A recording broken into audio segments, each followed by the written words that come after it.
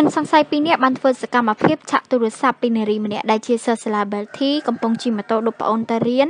ដែលដាក់ទូរស័ព្ទនៅក្នុងក្លឹបម៉ូតូផ្នែកខាងមុខបានសម្រេចហើយជិះរត់តែត្រូវបានជនរងគ្រោះជិះម៉ូតូដេញតាមពីក្រោយធ្វើឲ្យជនសង្ស័យភ័យខ្លាំងពេកបានជិះម៉ូតូទៅបុកនឹងរថយន្តម៉ាកកាមេរីបាឡែនរបស់ប្រជាពលរដ្ឋបណ្ដាលឲ្យដួលម៉ូតូហើយជនសង្ស័យក៏ព្យាយាមរត់គេចខ្លួនប៉ុន្តែសំណាងអាក្រក់ក៏ត្រូវបាននគរបាលប៉ុស្តិ៍ស្ទឹងមានជ័យទី3ធ្វើការដេញចាប់ខ្លួនបានភ្លាមៗតែម្ដងហេតុការណ៍នេះបានកើតឡើងកាលពីវេលាម៉ោង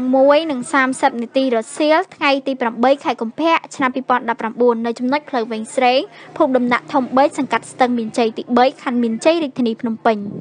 ជនសង្ស័យទី1មានឈ្មោះច័ន្ទវឌ្ឍនៈភេទប្រុសអាយុ19ឆ្នាំមុខរបរជាចុងភៅស្នាក់នៅផ្ទះជួលក្នុងសង្កាត់ទន្លេបិសាខណ្ឌចំការមនរាជធានីភ្នំពេញជាអ្នកបើកម៉ូតូនិងជនសង្ស័យទី2មានឈ្មោះសន្ធិភេទប្រុសអាយុ18ឆ្នាំស្នាក់នៅម្ដុំស្តុបណូគៀក្នុងសង្កាត់អូ3ក្អមខណ្ឌសែនសុខជាអ្នកជិះពីក្រោយនិងជាអ្នកធ្វើសកម្មភាពឆក់ជនរងគ្រោះមានឈ្មោះផូដាណែតភេទស្រីអាយុ16ឆ្នាំជាសិស្សសាលាបែលធីស្នាក់នៅម្ដុំទួលពងរ